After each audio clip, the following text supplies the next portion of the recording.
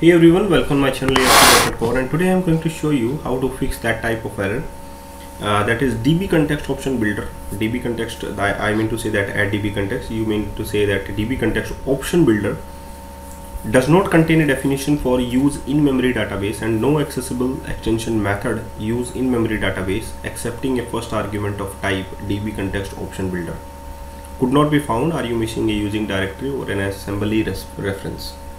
When you click Control and dot key to resolve namespaces error, and also you can check like that Control dot, but the tooltip actually show use block body of the lambda expressions like that. Change signature also. There is that tips to given by the Microsoft Visual Studio, but how to resolve that type of error?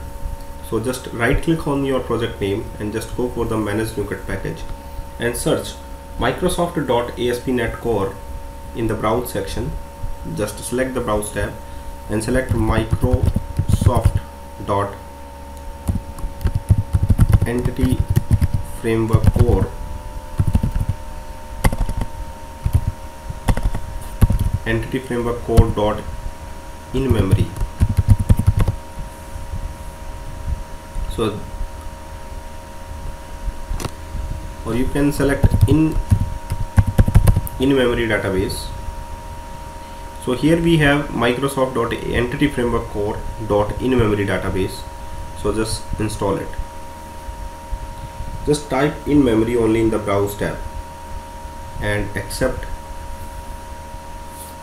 and you can see in the program.cs file your UseInMemory method, UseInMemoryDatabase method, just resolve by using now Control dot and resolve the namespace.